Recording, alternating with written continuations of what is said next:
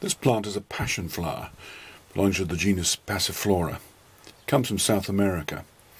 The fruits are well known as being edible, but the flowers are particularly interesting.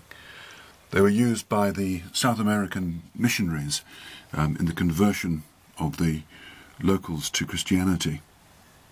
They're called passion flowers. It refers to the passion of Christ, that is, the time for which he entered Jerusalem, the time for which he was crucified. The leaves are said to represent the holy lance, that is, the spear used to pierce Christ's side when he was on the cross.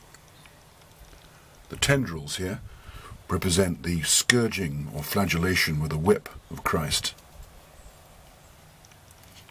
The 10 petals and sepals at the base of the flower, they're said to represent the 10 faithful apostles.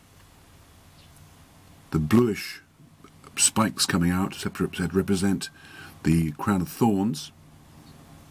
The 3 stigma, that's the female part, said to represent the 3 nails of Christ. And the 5 stamens, the male part, they're said to represent the 5 wounds of Christ.